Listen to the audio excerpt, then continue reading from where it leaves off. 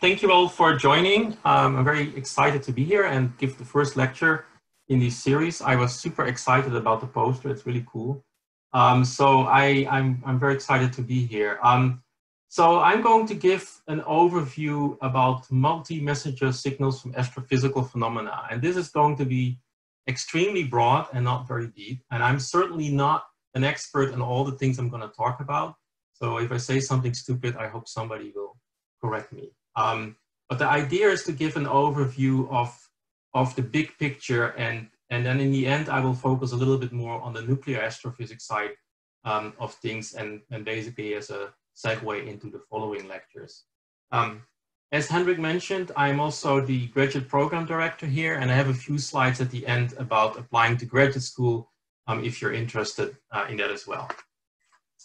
So let me start. So probably you might have seen a picture like this. This is a description of basically the history of the universe. And on the left side right here is the Big Bang. This is where everything started, at least that's what we currently think. And the universe we know is probably about 13.8 billion years old. And right at the start, right in the beginning of the Big Bang, there wasn't too much. The universe was actually very small, as I will show on the next slide. And then over time, different stages appeared. Different types of particles were produced. First, there were quarks, and then nucleons like protons and neutrons. And through various mechanisms, nuclei started to be formed. So the more heavier systems, first deuterons, and then helium and tritons, etc. And so these are all heavier elements that were created. And then slowly, these elements formed clusters and nuclei could be formed. And this often happens in stars. So the star formation, which happens relatively recently in the age of the universe, at least the younger universes, younger stars, they were formed, they are basically serving as hosts for systems that can make a nuclei. So, so I'm going to talk a little bit about the Big Bang, and then just to give a big overview. Now, you might wonder where the Big Bang model is coming from, and the main theoretical foundations are through the general theory of relativity and the cosmological principle. And maybe you have heard a little bit about relativity in one of your physics classes. This is, of course, made famous by Albert Einstein, who really developed this in the beginning. And the cosmological principle basically states that the universe is roughly the same everywhere and in every direction. And so that means that the universe is isotropic and homogeneous. And this homogeneity and isotropy have important consequences, because it means that the observational evidence is available to observers at different locations in the universe. And the same observational evidence is available by looking at any direction in the universe. And this principle also implies that the laws of physics are the same everywhere, and that the fundamental constants are the same everywhere. If that were not the case, then things would be very difficult to figure out.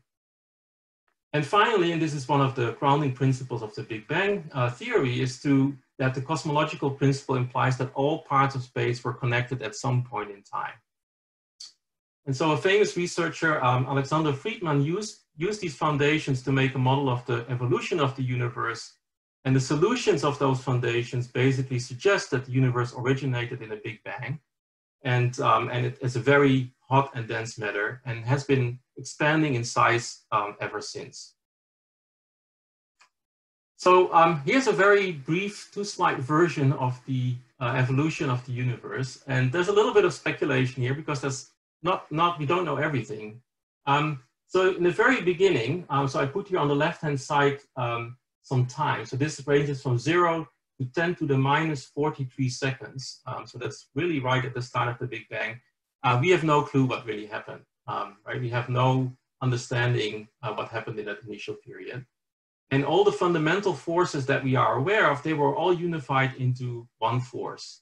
And the universe was very small, smaller than 10 to the minus 52 meters, and it was very hot. The temperature was 10 to the 30th Kelvin, so extremely hot. And so since that beginning, the universe starts to expand. So you can see that in these later stages, the size increases. you know, from 10 to the minus 30 meter, 10 to the minus 1 meter, up to larger distances. And the temperature goes down from 10 to the 30th Kelvin, and after a few hundred seconds, about 10 to the 9 Kelvin. And so initially, just after the Big Bang, the gravitational force separates from the other forces. And shortly thereafter, the quarks and leptons start to form. So these are fundamental particles that are the building blocks of matter. And the strong force is separating from the other forces. And then after another little while, protons and neutrons start to form. And the weak and electromagnetic forces start to separate. So at that time, the universe is maybe about 1,000 meters in size. And then shortly thereafter, so up to a few hundred seconds, this is where the first nucleosynthesis starts, so where the first nuclei are being formed, and these would be deuterons. And once you have deuterons, you can start to make heavier elements as well. So then the time scale changes rapidly. So between 180 seconds and about 300,000 years, this is where light nuclei start to form, and I'll show a little bit more about that later. And then up to maybe 1 billion years, this is where the formation of stars and galaxies happens. And the temperature becomes really cold. It's only 10 Kelvin at that point. And so from that period onwards until now, this is where we have stellar evolution and of course the formation of life. And the temperature is maybe about 3 Kelvin. So it gets really cold in the universe. So that's a very brief overview of the universe and the Big Bang model as we currently understand it. So what about the birth of stars? So how does that happen? So once you have clouds of hydrogen and helium, they can clump together in nebula. And once the density increases, the nebula can collapse due to gravity.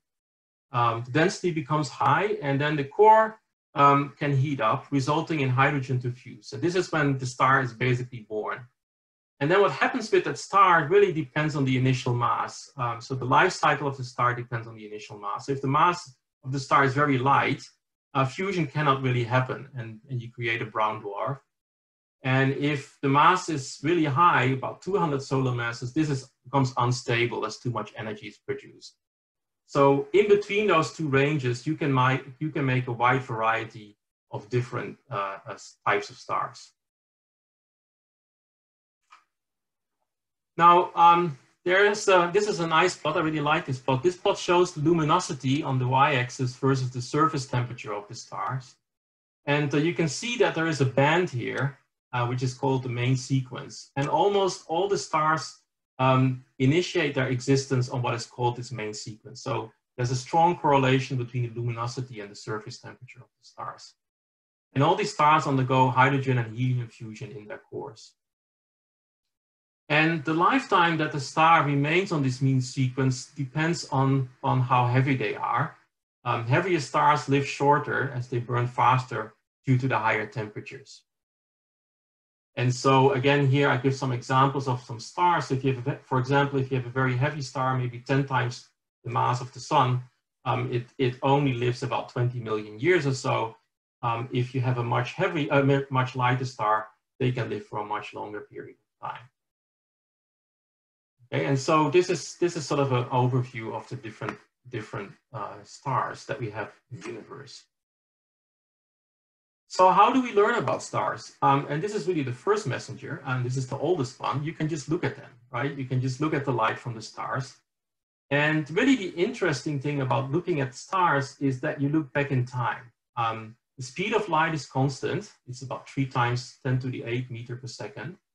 And so it takes time for the light to travel here. And so if you look at very distant stars, you basically are looking back in time.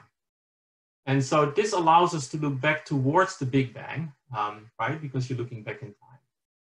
And you probably have heard of the Hubble telescope. It's a very famous telescope, which produces wonderful images of the universe. And on this picture on the right here, so this is Hubble right here. And so Hubble is looking back in time up to about this point right here. Okay? It can see some of the oldest galaxies that are formed and some of the oldest stars, and I'll show a few examples later. And there's a new telescope, James Webb, which will be able to go even further. It can go much further back in the past, and we can even learn more about the universe. Now, you might say that you can just look at the light, but it's actually quite complicated. One important aspect is that because these objects are moving, the light is Doppler shifted. You probably heard about the Doppler effect. And if not, I can explain in more detail. But basically, it boils down to the fact that the wavelength of the light is shifted in the infrared because of the high velocity relative to our movement. And so these telescopes must be sensitive to the infrared light. And the further you are away, the shift of the light towards the infrared becomes stronger. So these telescopes, like Hubble and James Webb, and of course many other telescopes, they have to be able to look at the infrared light. So this is really cool that you can look back in time because you can observe very old galaxies. And I just picked an example here, a fairly recent one. This is from September 2019, where some of the oldest observed galaxies were discovered by using Subaru, Keck, and Gemini telescopes. And this picture on the right-hand side kind of zooms in on some of these clusters, some of these galaxies. And so they are extremely far away, and they are about 13 billion years old.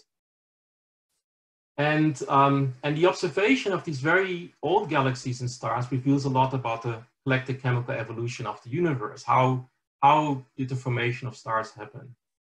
And these old galaxies are relatively small compared to the newer ones. There's no spirals or ellipticals like our own galaxy. And this probably indicates that these are very high rates of star formation and that there are also collisions between these galaxies. So you can really look back in time pretty far. And I understand that this is the current record holder. It's called JINA-CEE. They could pick a nicer name for it. And this is a picture from Hubble.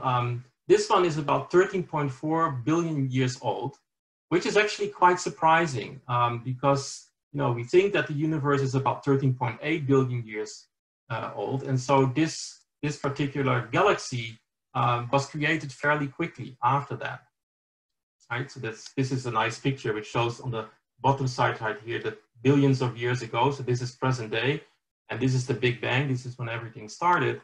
And so this galaxy is sitting somewhere on this timeline. So this is quite surprising. The previous record holder is also indicated on this graph, and it's shown right here.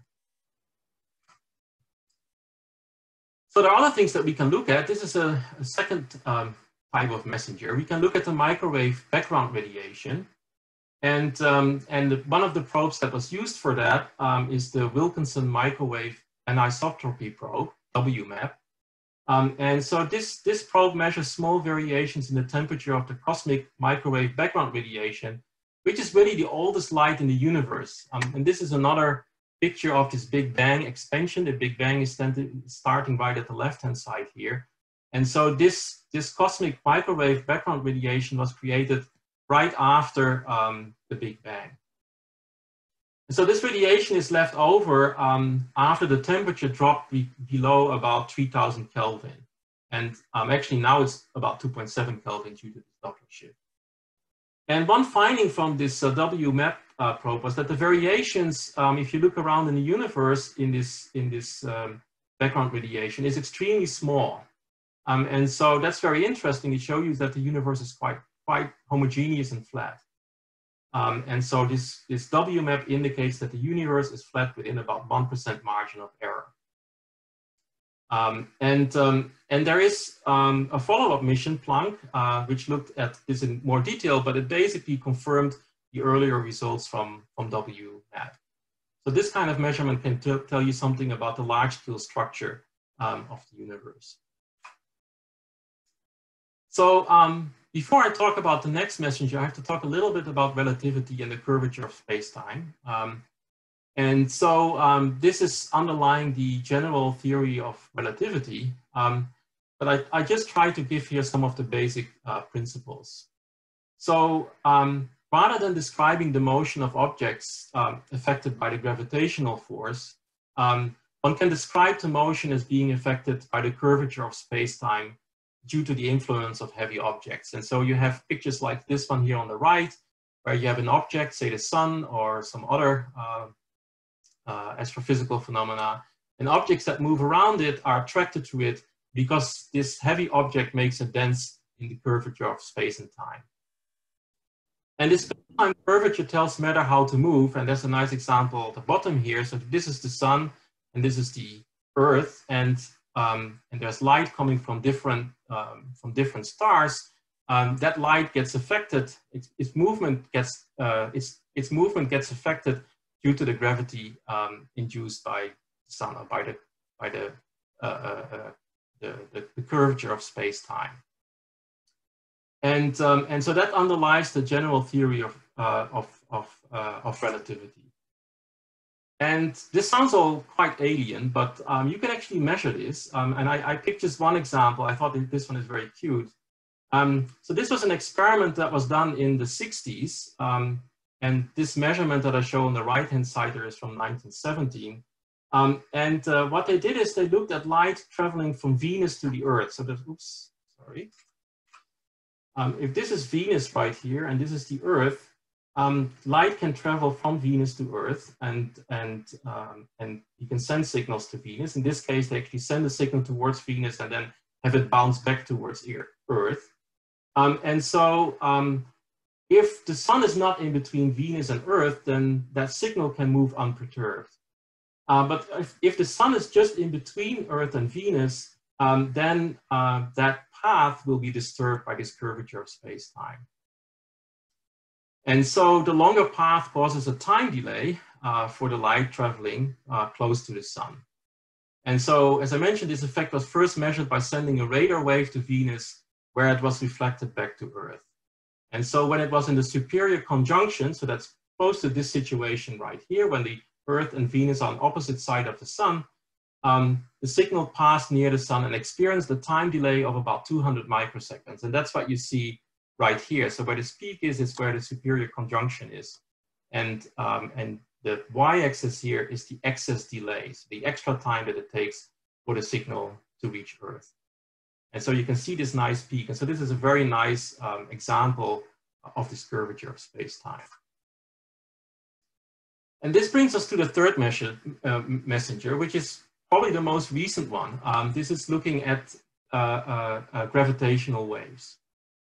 So similar to an oscillating or accelerating charge producing electromagnetic waves, oscillating and accelerating masses should produce gravitational waves. And as gravitational waves move through space-time, they cause small waves which potentially can be detected. And so what they do is they try to measure this gravitational wave moving through space-time, and they try to measure the strain, which is a measure of how much a gravitational wave distorted space-time, which is equal to the distance between two objects divided by the original distance. So you see if something is fluctuating. And there's different, the gravitational wave spectrum has different frequencies, just like light has different frequencies. And so you can look at different types of objects that produce gravitational waves of different frequencies. And this picture on the bottom right here is an overview of the gravitational wave spectrum. So until recently, it was not possible to measure these gravitational waves, but this changed with the construction of LIGO, which is the Laser Interferometer Gravitational Wave Observatory. And it actually consists out of two sites, one at Hanford and one at Livingston, and this is shown right here. Each of these arms is about 4 kilometers long. And so LIGO uses the physical properties of light and of space itself to detect the gravitational waves. And there are also other gravitational wave observatories in the world, and some Italy and Germany. So how does it work? So I don't know if you have seen this in one of your physics classes, but it's based on the Michelson-Morley principle. It's just much bigger. So the right-hand side here shows basically the Michelson-Morley setup. We have a laser coming from the left, and it passes, it gets split here. Some of the light goes to the top, and then it's sent backward, and some of it goes through this mirror, and goes over here and then turns back. And so the mirrors reflect the light back the way it came. The beam splitter combines the two beams back into one, sending it to a detector. And this detector is sitting right here.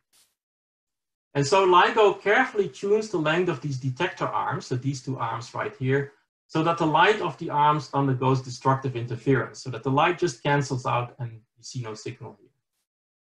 And so if an arm length changes slightly because a gravitational wave passes by, then the difference in the length will introduce a small difference in the phase between the beams from the two different arms. And that's how you can detect a gravitational wave.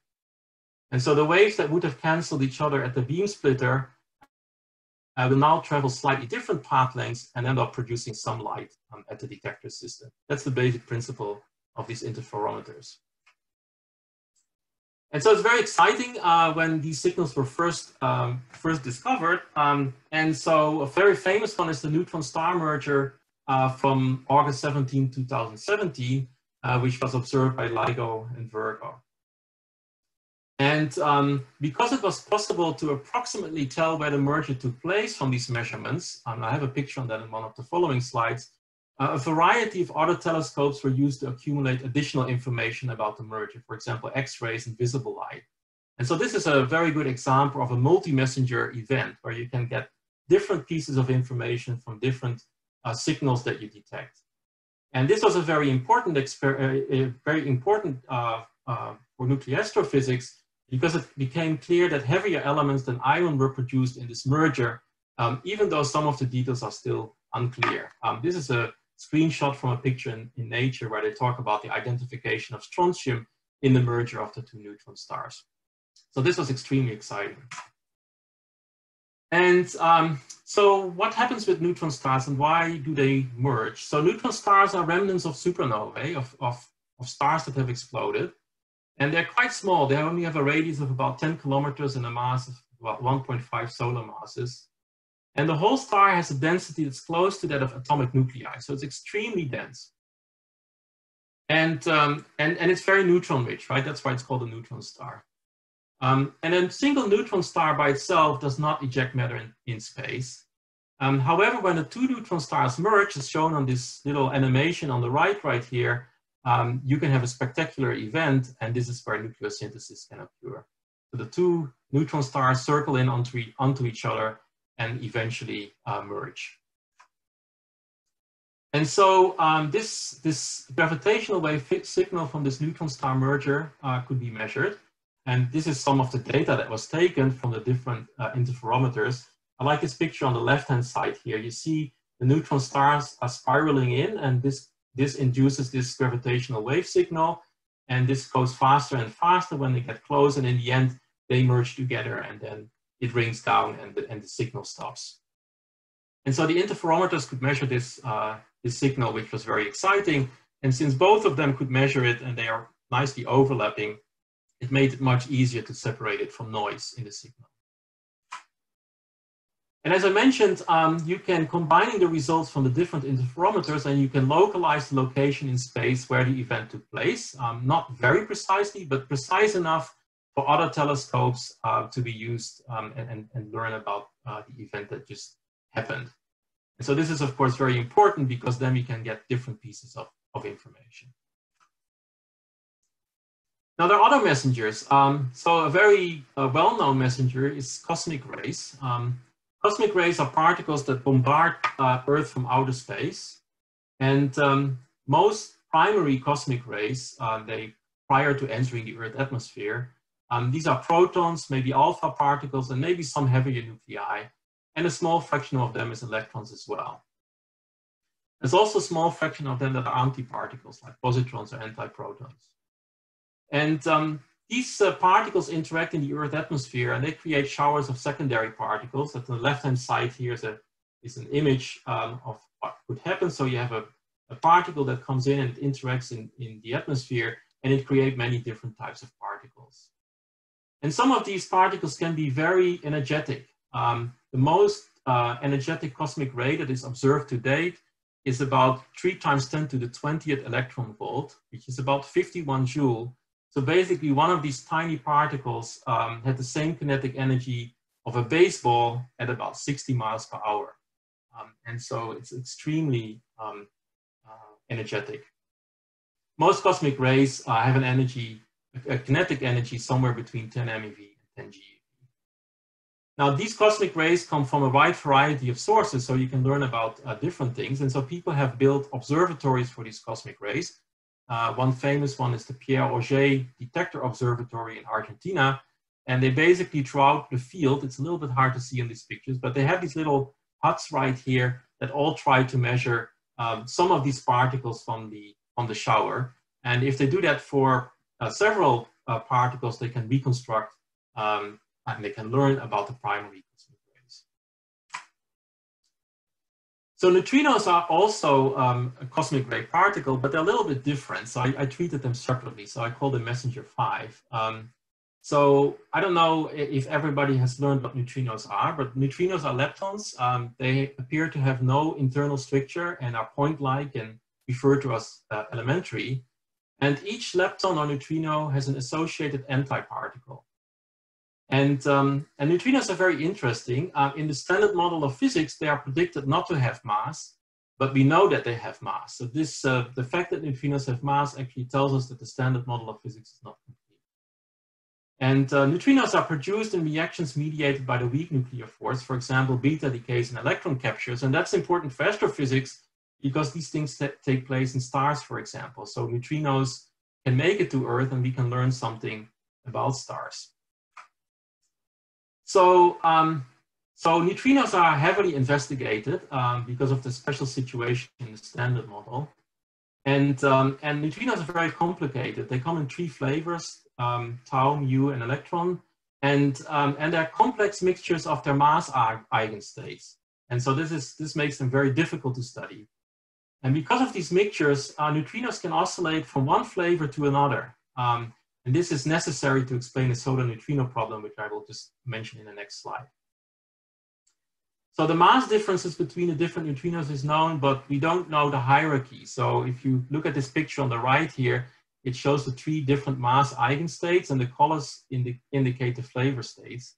So this is a very complicated picture, but the main thing to take away from this is that we don't actually know which mass eigenstate has what mass. And so this hierarchy is something that researchers are still working hard on. Neutrinos might be their own antiparticle, we don't know, but if that's true, it would have implications for the imbalance between matter and antimatter in the universe. And this is another topic where a lot of research is being carried out as well. So a very famous detector to measure neutrinos is the snow detector. So neutrinos interact through the weak force, so they're very, very difficult to detect. And the flux of neutrinos on Earth is about 7 times 10 to the 10 per second per square centimeter. So while we are listening to this lecture, we're getting bombarded with neutrinos left and right, and we don't notice it because they don't interact with us at all, which is good. And so if you want to detect these particles, you need a huge detector. And this is a diagram from the snow detector, which is sitting deep in the Earth. This is to protect it from other radiation, cosmic rays that might disturb the signals. And this snow detector was very important to understand the production of neutrinos from the sun. So we could actually learn about the properties of the sun by measuring the neutrinos. And they did an experiment where they filled this detector with heavy water and then looked at the signals that were produced. And through this experiment, which is very famous, it became possible to study the contribution from each flavor of neutrinos that was coming from the sun. And it demonstrated that neutrinos have mass and oscillate between the flavor states. It's a very, very famous experiment. There are new neutrino observatories. I think this is the coolest one, literally, because it's sitting on the South Pole. And it has detectors that are placed in ice. And so it's called IceCube.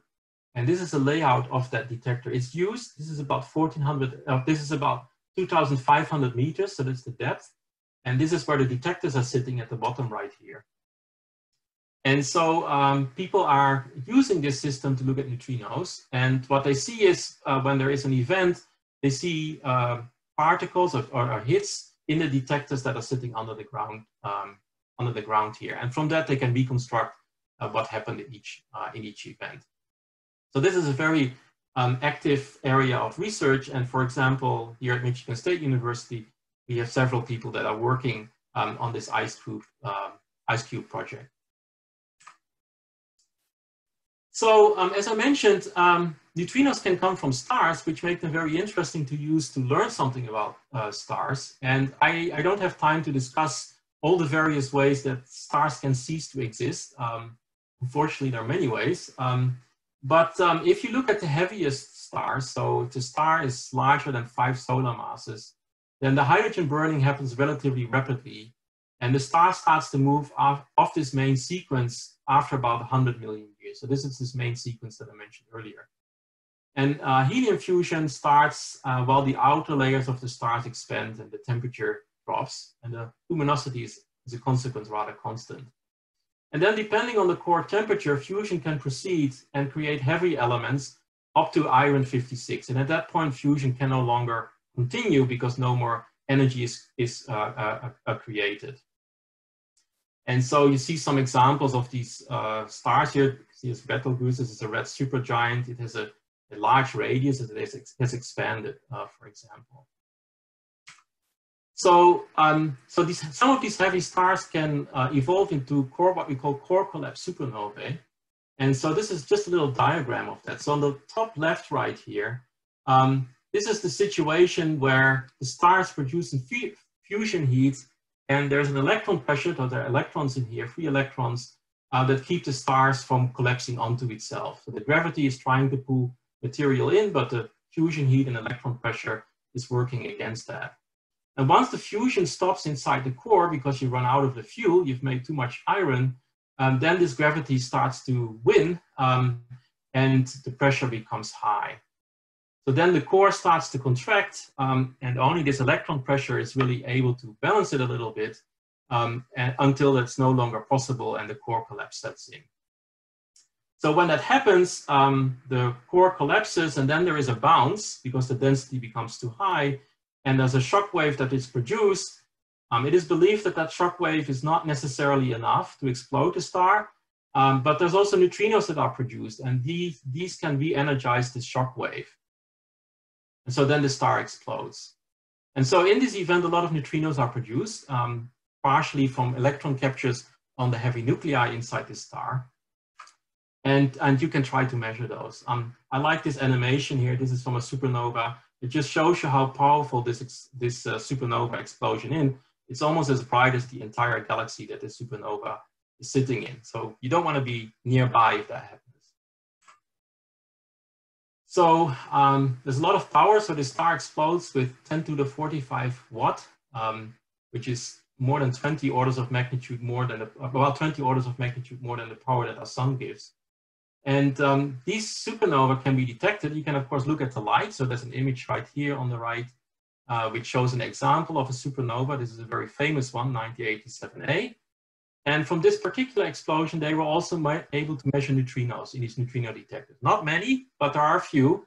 And this plot on the bottom here shows the energy of the neutrinos versus time. And so this gives you some additional insight in what happened during the core collapse supernovae. So, like the case of the gravitational wave, there's multiple types of signals that you can use simultaneously to better understand what is going on during the core collapse supernova. All right, so let me change gears a little bit. To understand what makes this all happen, we really have to look at the smallest elements inside a star, the nuclei that are there. And probably you're familiar with the elements like carbon, oxygen, nitrogen, etc. And nuclear physicists usually look at these in what we call a chart of the nuclei. And this is shown right here. So on the y-axis right here, this gives you the proton number. And on the x-axis right here, it gives you the neutron number. So as an example, you can pick carbon-12 right here. This is 6 protons and 6 neutrons. And then just next to it is carbon-13, which has 1 neutron in addition to it. These are both stable, carbon-12 and carbon-13. You can find them on Earth, and carbon-12 is the most prevalent.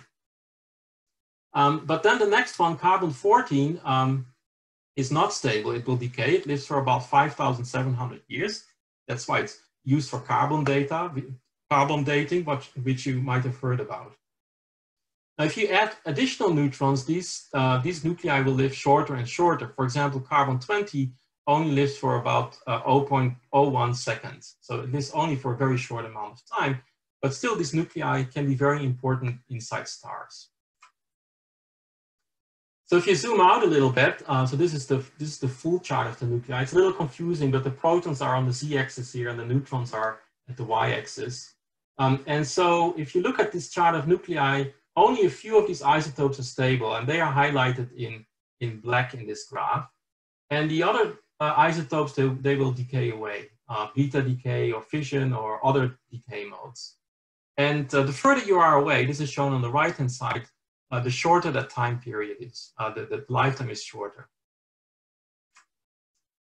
So how do we make these nuclei inside the universe? So the lightest element, as I mentioned earlier, I made in Big Bang nucleosynthesis, which is about the first 10,000 seconds of the universe, create these light elements, from the protons, deuterons, triton, helium-3, the alpha particle, helium-4, and also lithium-7 and beryllium-7. And this is fairly well understood. There's still some open questions, but this network is quite well understood. And so this happens early on in the age of the universe.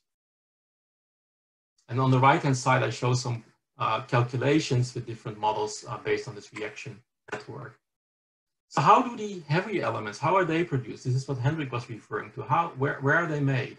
And so there's many things that we don't know yet. And so we also don't know where they are made necessarily. And these two questions are strongly coupled. As the boundary conditions for certain nuclear reactions to take place is tightly connected to the density and temperature inside the astrophysical phenomena that they take place in. And so on the right-hand side here, there's a picture which has the chart of nuclei. And I think in the following lectures, you will see much more detail of this. And inside this chart of the nuclei, there are different reaction paths that indicate different ways to create nuclei. And for example, a very famous one is this R process, is the rapid neutron capture process, which takes place involving many unstable nuclei, so very far away from the valley of stability, which are these black dots right here. So initially, these nuclei are produced, they're very unstable, and then they slowly decay towards the valley of stability. So to understand the creation of these particles, you need to understand these different reaction paths. And I'll show just one example right here. This is a movie that I believe Hendrik made some time ago in 2012. And this is a simulation of the rapid neutron capture process, which we believe the neutron star mergers are a site for. I'm just going to play this so we can start, and you can see there's the time and temperature. You see different elements are being made. So again, this is protons on the y-axis and neutrons on the x-axis. And you can see that in this particular reaction path, you make very neutron-rich systems, very far away from the stable isotopes we find on Earth. It takes a little while. I'm going to let it run. You can see now it creates very heavy elements, and all the way up to the right here. So these are the heaviest elements. And so once they are created, they start to decay back towards the valley of stability, these black dots right here. And so these are isotopes that eventually can make planets. And so that's why you can find them on Earth. And so to understand this kind of reaction network, you need to know a lot of data. You need to know the properties of the nuclei and how they react. Otherwise, you cannot perform a simulation like this. So how do you study these relatively short-lived nuclei? And one way to do that is with the Facility for Rare Isotope Beams. That's what we're currently constructing on the campus of Michigan State University. And the basic idea is to use a beam of very heavy nuclei, such as uranium-238, and you shoot it at a production target. And when that happens, you create many different elements. And some of them are the most interesting short-lived ones that can also be found in exploding stars, for example. And so these are extremely interesting for nuclear astrophysics research. And then we use complex detector systems to study the properties of these nuclei and the reactions they induce. And so this is a little overview of the facility on the left here. Maybe in the following lectures, you'll see a little bit more about that. On the right-hand side is an overview of the nuclei that we hope we can produce at FRIP. So in this dark blue color, this is the isotopes that we currently know known to exist, that we know a little bit about. And at FRIT, we can more than double the known isotopes because we can produce them in the laboratory. And maybe with FRIT, we'll know about 80% of all the isotopes that can be made. So this is really exciting for nuclear astrophysics research. Currently, we're operating the National Superconducting Cyclotron Laboratory, and it does basically the same thing, but the beam is not as powerful that we have from FRIT. But this just gives you an overview. These are two cyclotrons. They create beams of particles. And in the case of NSCL, these particles travel at about 40% of the speed of light. And so you can shoot them at a target. There's a little production target. It's really just a thin foil. And you produce all kinds of elements. So again, this is the chart of isotopes, neutrons and protons, and you produce all kinds of stuff. And then we have a machine which we call a fragment separator, consists out of many magnets, which we can use to separate out the isotopes that we're most interested in. And in this particular example, we were interested in nickel-78. The experiment was focused on nickel-78. So they purified the beam to get rid of some of the stuff we didn't want. And so with this device, we have produced more than 1,000 rare isotope beams, of which 870 have been produced in various experiments at the laboratory. And many of them for the purpose of studying nuclear astrophysics. So that was my overview. So I covered a lot of areas without going into a lot of detail, but I hope this gives you a little bit of the taste what we're trying to do and why it's so important to have different fields work together. So the exploration of the evolution of the stars and nuclear synthesis is really a multi-physics studies, right? You need to do a lot of stuff. It requires astronomical observations, astrophysical modeling, physics input from a wide variety of subfields, almost anything you can think of, including microscopic nuclear and particle physics. And so it's kind of interesting to see that to understand the origin and the history and the fate of the universe, we must study science at the largest scale, right? We have to understand the whole universe, but we also have to understand science at the smaller scales, at the level of nuclei and even below that. And this is really an exciting time to be involved with this research because there's so many breakthrough discoveries, right? We had the gravitational waves, there's a lot of work in neutrino detection, there's new telescopes, and then there is the new facilities to study nuclei, such as the facility for rare isotope beams. So if you're interested, this is really a great time to get involved. And so with that, let me talk a little bit about graduate school. If you find this exciting or you find a different research area very exciting, it doesn't really matter. There are many different cool things to do. I started out as a material scientist, and somewhere along the way, I converted to being a nuclear scientist. And both were great fields to enjoy. So if you're thinking about pursuing research or to pursue your PhD to work in a national lab or to do other things, I can talk a little bit about what you can do. So this is what the next few slides are about. And if you have other questions, you're always free to contact me. I can't cover so much material in this short amount of time. So when you consider graduate school, it's important to consider what your career goals are, right? You might want to go into industry, you might want to go to a national laboratory, you might want to go in academia or do teaching, and that you can do at various levels. You might want to go into science policy and join the government, for example. And when you take a PhD, you can go into any of these areas. We have students that graduate and they go in all of these, they go in all of these different areas. About 20% of the physics PhDs stay in academia. That's sort of the number. So that's a significant number, but certainly not the majority. And if you're thinking about careers, there's some great resources. If you're not a member of the APS, I encourage you to do that. They have great websites. I give some links here where you can look into careers. So say you have determined what you would like to do and what your passion is. How do you select the grad school? You know, what area and specialty should you study? And this depends on many different things. Do you want to do theory or experiment? Maybe you don't know. You want to try something out. What areas of physics are you interested in? You know, it can be anything: condensed matter, high energy, nuclear, atomic, biophysics, anything really. And so that's an important consideration. if you're interested in several areas, consider which you enjoy most and is best suiting for getting you to your career goal, right? If you have a clear goal in mind, what is the best program for you to follow? And you know, talk to mentors, anybody, professors, your RU advisor, if you have a chance to do an RU or any other type of research, and do research. I think this is the most important. But talking to mentors, I'll come back to that, is extremely important. And also, if you're very interested in a particular program or group, don't hesitate to reach out to the professor or the graduate program director, right? I get emails all the time from students who are interested in a certain type of research, and you know, I'm happy to answer those, and I'm sure other graduate program directors are as well. So how do you, you know, once you decide, okay, I really want to go to graduate school, how do you select one? Spend some time researching different schools. Don't just pick at random, right? Really look at what is available at the different schools. There's a lot of online resources, departmental web pages. There's searchable databases.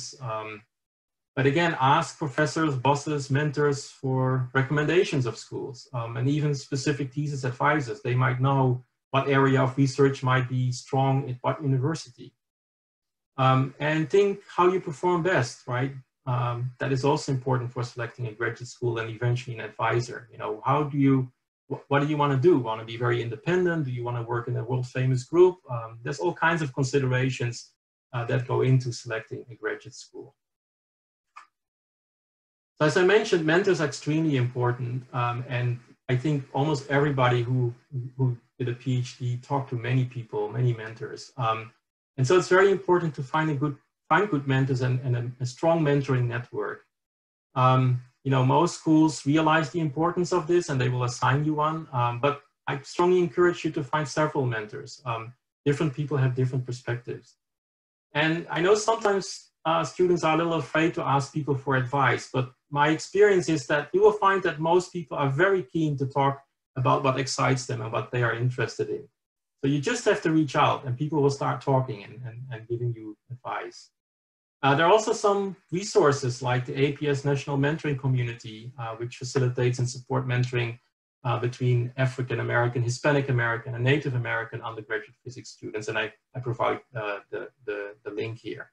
So there's ways to get mentoring from APS through APS. Now, once you decide to apply, I made this slide very recently. I think these are the main components of an application, and I think that's very important. So if there's some of you who are planning to apply soon for graduate school for next year, I think these are some of the important areas to cover. Obviously, you want to talk about your academic performance, you know, your grade point average, you know, the department that you have worked in, research that you have done. Maybe you're on some publications, maybe, and of course, you need to submit letters of recommendation that can speak to your achievements as well. You know, when you look at programs, be sure to write about research goals that match to the department or the program. State the purpose, the breadth, and the depth of the research experience. You know, does it fit with what people at that school that you're applying to are doing? This is very important. So this is where you can show that you've done some research into the program and that you think that this is an exciting place for you to be. And the next 3 bullets, people tend to forget, but they are very, very important and they are becoming more important. You know, if you have done any kind of leadership roles, this could be academic, professional, or in the community, evidence of leadership potential or potential to make a distinctive professional or scholarly contribution is very important. If you have been the president of a club, you know, listed, everything there I think is very helpful. The other 2 bullets, contribution to a diverse educational community. This could be personal history and experience or research goals or the promotion of understanding among persons of different backgrounds and ideas. And again, if you have served in an organization or did work or outreach, this is something you should definitely list on your application. And another thing that graduate schools look at is the record of overcoming obstacles. And this could be almost anything. This could be social, economic, or personal. But it's typically something that's being asked and you should highlight. And I think it's important to cover as much as you can on these, Of course, if you haven't been in a leadership role, that's perfectly fine too, right? You cannot maybe have all of these elements, but try to cover these if you can. So finally, say you have submitted and you have gotten some offers. Where do you decide to go? You know, visit the place if you can, meet with the professors you might want to work with, speak with current undergraduates, current graduate students if you can. And again, talk to your mentors about your options. They can give you feedback as well.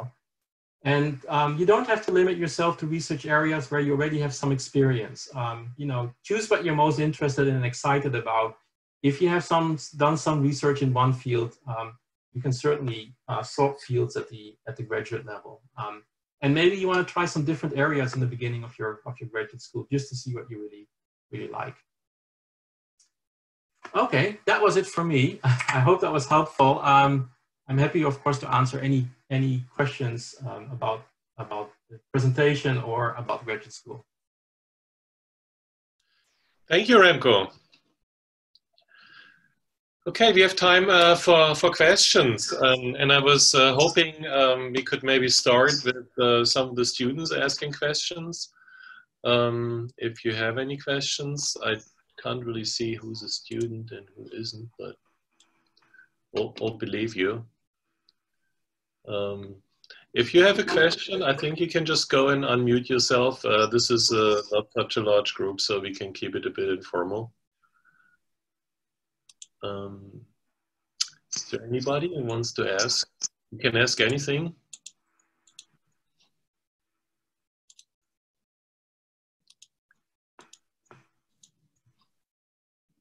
Too many questions?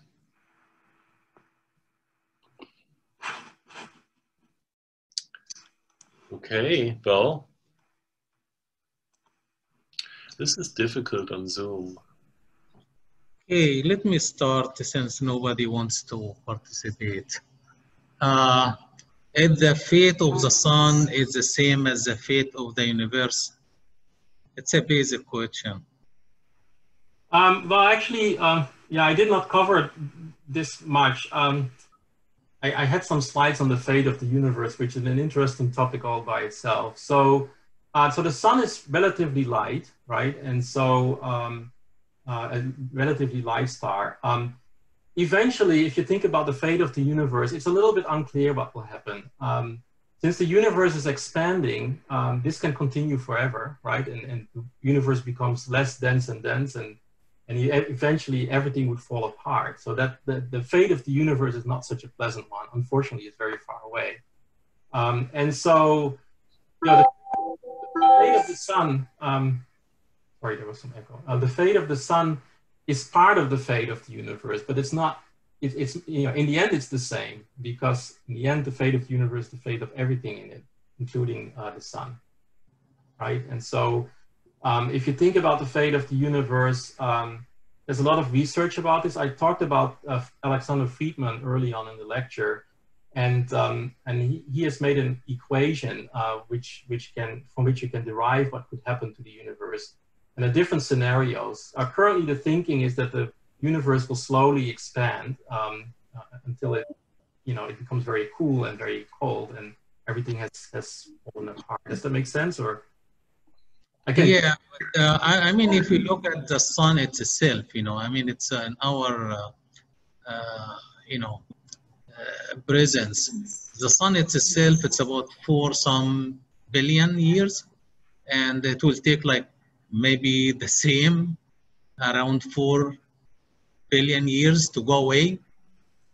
But the universe is expanding as well. Yes. So, and the sun is not at the center of the universe, is that right? So the universe is not built around the sun.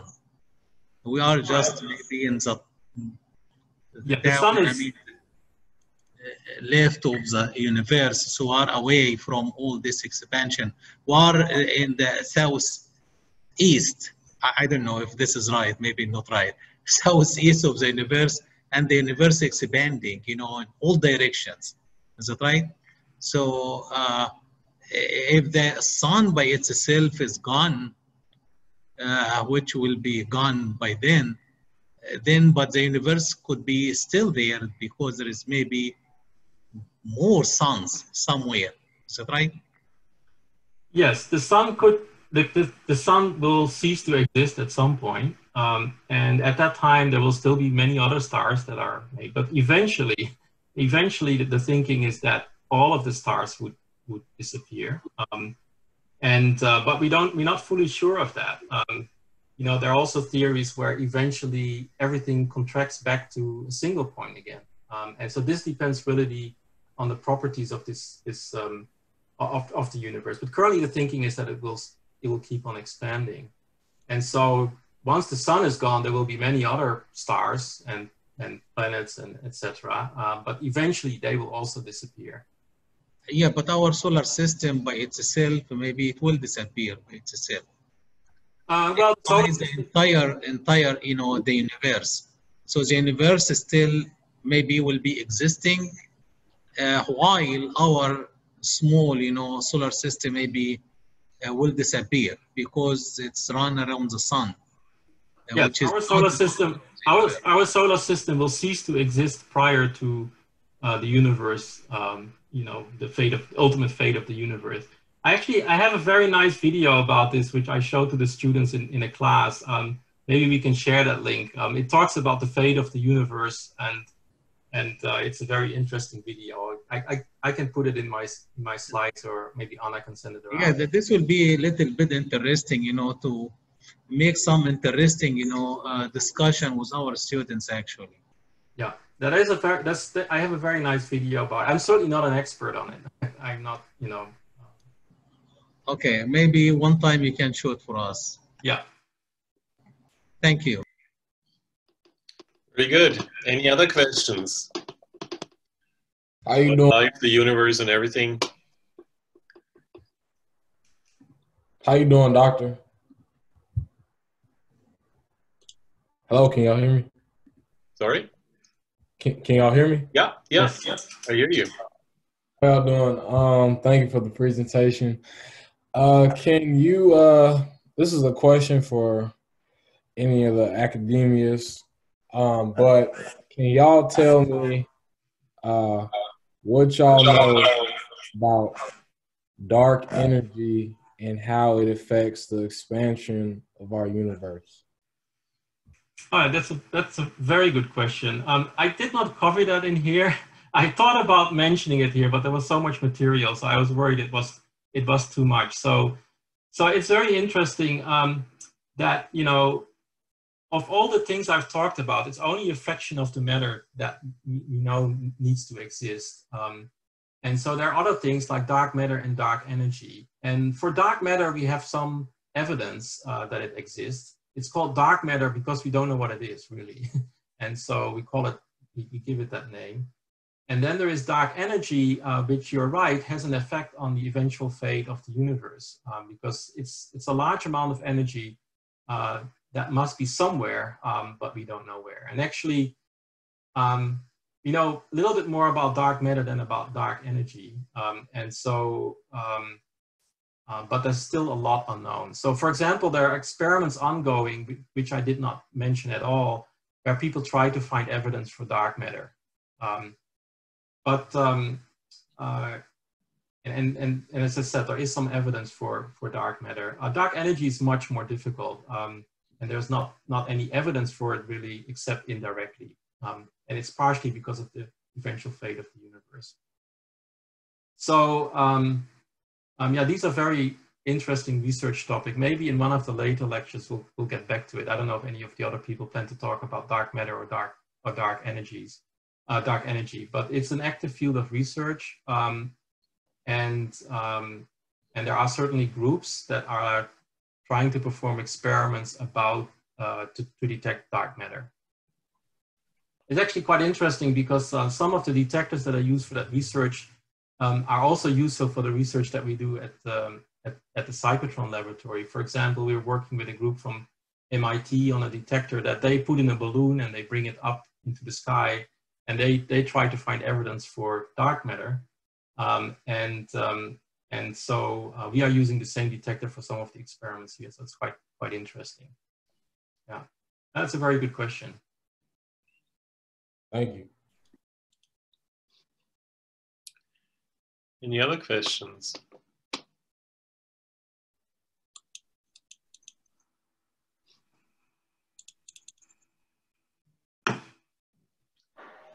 I guess not. There's one in the chat. Ah, I didn't see it. Remco, I have a question. Oh, yes, let's do the live one first. Or is that the same? Can I ask a question? Yes, please. So I saw when I visited you, you showed me the experiment. So of course, maybe difficult to answer my question, but what kind of stage of the universe are you experimenting? Like 1 second or 10 years later after the Big Bang? Oh, you mean me personally? Or in general, or what's Okay. one of the topics? Yeah, I think there's different areas. So when we do nuclear astrophysics and we do nuclear physics experiments at EFRIB and NSCL, these typically involve heavier nuclei. So these are nuclei that are found in stars like core collapse supernova, or that are created in neutron star mergers. So these are relatively recent, right? Because the stars that form supernova don't last that long. They're so heavy, so they burn to their fuel pretty quickly. So these are relatively recent. But there are also experiments where people try to figure out properties of elements that are much lighter, and these would be created, say, in the Big Bang nucleosynthesis.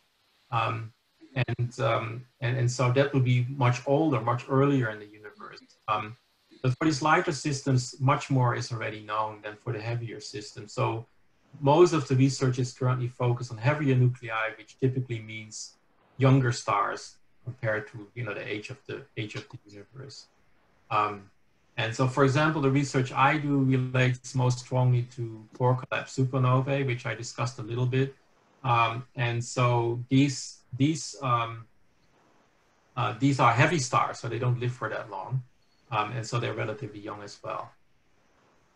Thank you. So can I ask a very kind of stupid question? So there's no stupid question, so go ahead. Anyway, so we heard that the neutrons and neutron merger create gold and platinum. So in your experiment, can you make us those metals? Yeah, we can make. I'm not 100% sure I understood the question, but I think, yeah, we can make all kinds of nuclei, and depending on the experimental conditions, we can also create them as very hot nuclei. For example, if we make a reaction of heavy ions and we bombard them on each other, then you can make very compressed and dense nuclear matter, relatively dense nuclear matter, and it's very hot. And so people try to understand some of the properties of nuclear matter itself. This is important, for example, for these neutron stars that I was talking about. It's a very dense material, and so people try to understand the properties of that material, and they do experiments by colliding heavy nuclei on each other. But we can do experiments with almost any nucleus we want, at least when we have EFRIB, right? Because we can produce all these nuclei. And so, yeah, we can make anything. Thank you. Very interesting. Well, I could add to that. When you collide nuclei to study dense matter, you make it hot. But we can use neutron stars indirectly to probe cold dense matter. And we're actually starting in about an hour an experiment to understand cold neutron stars and how they even get colder. So we can study some of the nuclear processes in a dense environment, even though we don't technically create exactly that dense environment. We can sort of restage some of the nuclear physics. Great, thank you.